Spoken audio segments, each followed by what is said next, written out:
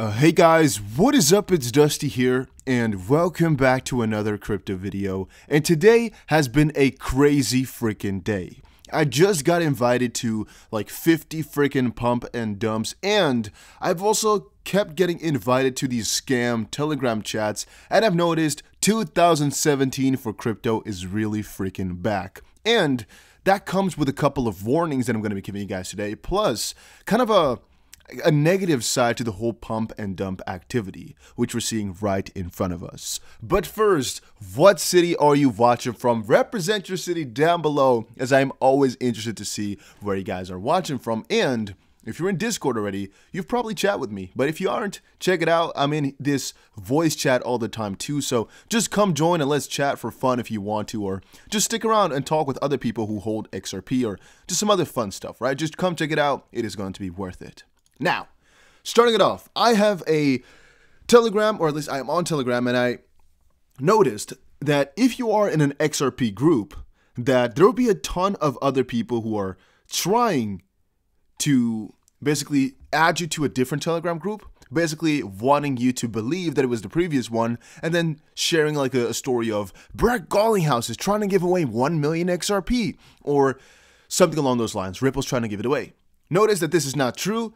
Ripple has no Telegram, and if they do, you would probably be invited like that. They're not doing a giveaway, nothing along those lines, so cut it out. It is not going to happen. And then the second one, which is even the most important one, is mostly on Discord, where they're trying to invite you to different Telegrams or different Discords.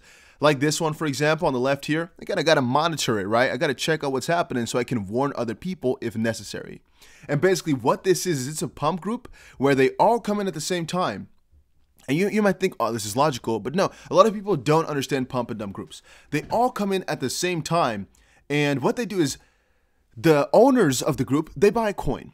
And then a couple of hours later, a couple of days later, whatever, they tell you a date that they're going to be pumping some coin. You're going to just wait there around your computer, and then once the date comes, they'll announce the coin, you all buy it, and they sell, which is basically going to lose you money and make them a lot of money. Some will win, but most will lose, and that is illegal. And in fact, a lot of people are referring to this XRP pump and dump thing as something illegal too, but it is debatable as the rules are quite unclear. If it is a coordinated effort to just buy something, it can be considered market manipulation. On a different end, I would like to argue that if you are a whale, you are, for example, a wealth manager, and you take investments from 10,000 different people, they all invest in you basically, and you trade their money, then that's really the same thing as 10,000 people coming together and buying at the same time, instead of you buying 10,000 people's money worth on your own.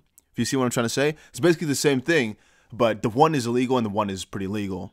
Unless you really don't sell, and as long as it's not a coordinated effort officially, then I mean, whatever. But the point is, I just saw this article here and I've been thinking for a little second. XRP faces more exchange suspensions following pump and dump activity. I also have said it before, I'm going to say it again. This is really 2017 again, and it's really that a lot of these exchanges and a lot of people are afraid that the whole pump and dump culture, which is now being brought up again, is going to really take over in a negative way, where it's like, okay, you right now think that you can just buy any coin and it's going to go up because Ethereum was pumping like crazy. Almost all the coins are pumping like crazy. It's going pretty mad. Look at this. Bitcoin up 3%, not too much, but Ethereum up 12%, Polkadot up 8%, ADA up 20%, LTC up 10%, and you can go on for a little while. There's quite a lot of coins that have pumped just now. Yeah, so people are like, well, I could just buy some coin, it's going to go up. And so they're just irrationally investing, irrationally going for it, and those people will eventually be the ones who either burn you or who get burned themselves, because crypto won't rise forever. Right now, I think we're mid-cycle. Right, so specifically XRP, I think we are down a little bit before going back up. That might sound really kind of cheeky, but as I said before, I think the 22nd is going to be a very important day. And there's two scenarios. Either we go up in anticipation of the 22nd, as people are expecting a good Ripple hearing, or we actually go up from the 22nd on forward. And as I said before, if we have the second scenario, it'll most likely be a pump first, a little bit of a correction throughout the day, and then another huge pump for the next couple of days. That's because we always see it that way. Even we saw it here. You can see a huge pump, correction for a little bit, and then another huge pump. I guess you can call it two, but it's basically just huge pump and then falling back down. right around 30% or so before continuing on with the pump. And that's basically what I'm thinking is going to happen again, at least has the highest likelihood of happening. And from that perspective, I also know right now, all of us can be bullish. And even I would say, all of this buying is going to be rewarded. However, that won't always be the case. And you should always understand that crypto will turn around at one point or another. Now, will XRP really go below 17 cents at one point in the future? I do not know. Will ADA really be worth 8 cents in the future? I do not know. Can it happen? And should you be worried about them? I would definitely say yes. And also, these that we're talking about here are top freaking coins, right? I have them all. I love them. But if you're talking about a pump and dump coin, it may really be so that you buy it and you'll never make profit on it because it's just so inflated and all exchanges and all other people don't want to associate with it anymore. That could definitely be the case. Or that you buy it right now, you're like, okay, I'll wait a couple of months, going to be fine. And all of a sudden, in a couple of months, the whole sentiment turns around, things go negative again, and you've really just lost a lot of money. Basically, the warning here is just to be careful with what you buy and stick to ones that you really like fundamentally, not just the ones that sound cool or somebody just your buddy told you about it. Because even though it might work for the next couple of weeks, what if it turns around that whole idea? Right? And also, again, it's not the best way to invest in things, in my own opinion. I would just go for coins that really, where you like the fundamentals. On a different end though, if you, like some people said, only have, let's say $50, $20 to invest in crypto, and you just want to kind of bet all or nothing, yeah, then again, be my guest. I was just saying, a lot of the people I know, they're asking more so for value investing, for coins that they really want to hold through for the next couple of years, and they just want to get some huge gains. I would always say, be happy with the gains that these top cryptos can give you, because I think it's still going to be immense. If Bitcoin goes to $100,000, that is still times 3. You have been thinking, Dusty, that is nothing times 3. Well, it's still 3 times your money with no effort, no work. So if you've worked for your money, it's still going to 3 times, right? It's going to go increase by, it's just 3 times as much money in a very short amount of time, possibly. With XRP, we're right now at 37 cents. If we go to all-time high, that's times 10. If you don't think that's quite a lot, you might be mistaken. And again, that's not even my real sell points. These are just kind of starts for what these top coins can still do. It's not like you're going to need a very 7,000 spot coin, which has such a low market cap, because that's really just betting on that people are going to pump it up or people are going to take adoption of that. But what are the chances of that type of stuff? It's a very low chance. I would personally say just stick around coins that you really like fundamentally. And again, it doesn't have to be top 50. It could also just be top 500 or so.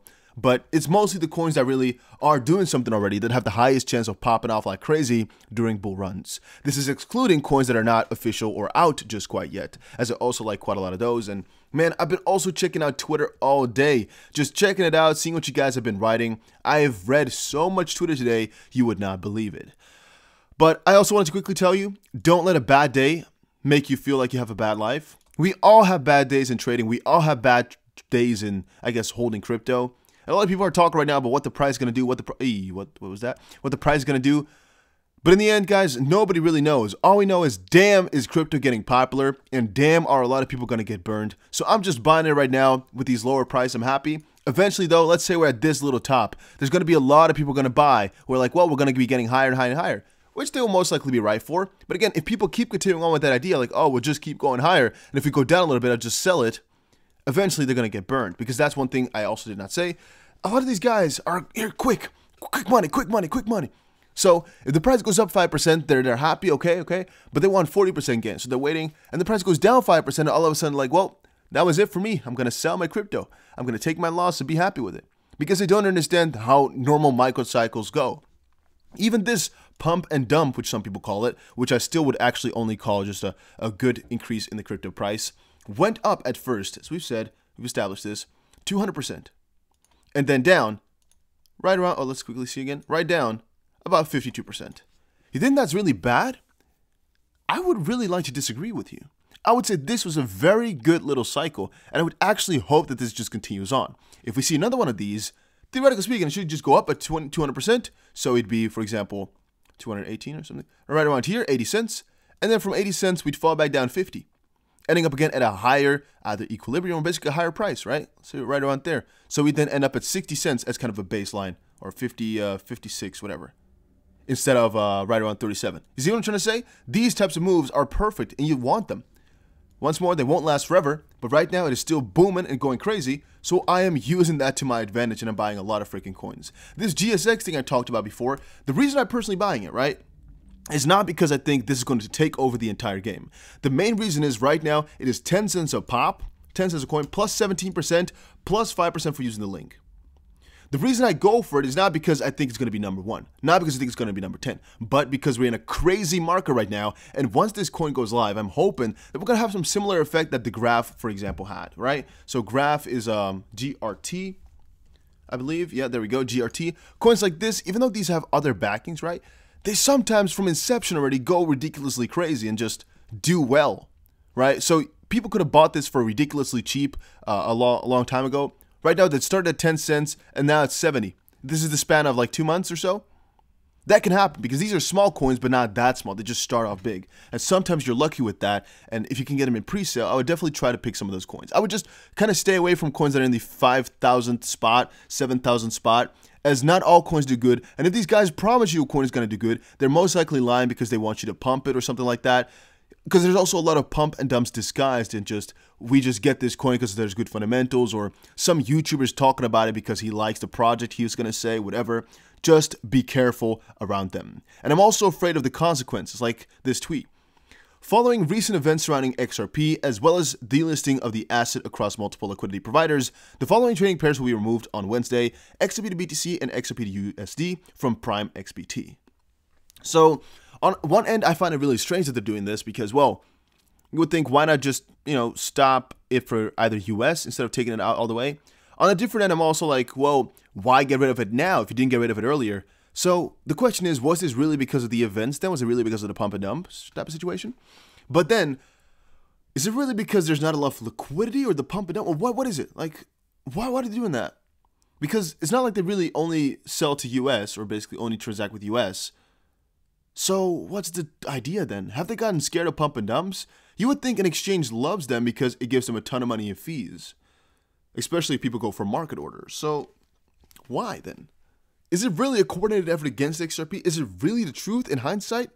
A lot of you guys are always saying, Dusty, please don't think this is all natural, because even though this move may look natural, the way it went is not natural. And I always like to disagree. I would always say, man, it could really just have been normal, yada yada. But no. Sometimes when I read these types of things, I'm really a little bit more convinced that they're all trying to really target XRP specifically for some reason. Let me quickly check this tweet out. It is in Japanese. Let's quickly translate the tweet. About the resumption of sale of XRP, we have resumed the sale of XRP, which had been suspended. We apologize for any inconvenience this time. We look forward to your continued support on CoinCheck. I also don't know why they actually stopped the suspension. About the suspension, currently CoinCheck is suspending the sale of XRP in consideration of the transaction status with the covered company. We will inform you, this is the 1st of February, about the resumption. We apologize for the inconvenience and thank you for your cooperation. So they did this all in one day? How the frick does that work? Why would that be a thing? Once more, it's all freaking strange. Why is it all going on this way? Are they afraid of the pump and dumps or what? If you know, just let me know in the comment section down below. Hey, good rhymes. Because I don't get it. And I've been checking a lot of freaking Twitter, and it just really is starting to get into my head that they're trying something against XRP. I've read the lawsuit. Sorry guys, I couldn't say I have read the lawsuit. I've read Ripple's response. Again, I don't think they'll win every point. I think the SEC definitely has a couple of bangers, but I do not think XRP will actually be called a security. I'm putting my full faith on that. Full faith. Will Ripple get a fine? Maybe, somewhere. I mean, you gotta think about it. There's 400 points. It could be that Ripple is gonna lose on some of them because they don't have proper grounds to defend themselves. But will XRP be called a security, which is the baseline, the most important part? No, I do not think so. Can it happen? Yes, but I personally do not think so. And from that perspective, I would think we should just keep staying bullish, right? We should keep staying excited, and I am. I definitely am. But why are these exchanges then, even one in Japan, being negative about them or stopping the trading? What is going on? It's a strange situation. That's all I wanted to share here real quick. Also, yeah, let me know how you guys are doing right now. It's a crazy freaking space, guys. It is getting crazier and crazier, and the people are getting unrestier and unrestier, all because of the Wall Street bets, all because of the Doge situation. And I do not know if it's good. I do not know if I like it, and if anybody ever tries to attempt a XRP pump and dump again, I'm going to be the first one to ever shut it down, because that stuff, I'm definitely not a supporter of it anymore. I will talk about it like I always do. I'll definitely talk about it, but I'm going to really tell people to just stick away and whatever you can, just take profit, because in the end, everybody's acting out of their own self-interest, as we have seen. Thank you guys all for watching, and I'll see you all again in another crypto video. Enjoy your day, and yeah, have a nice one.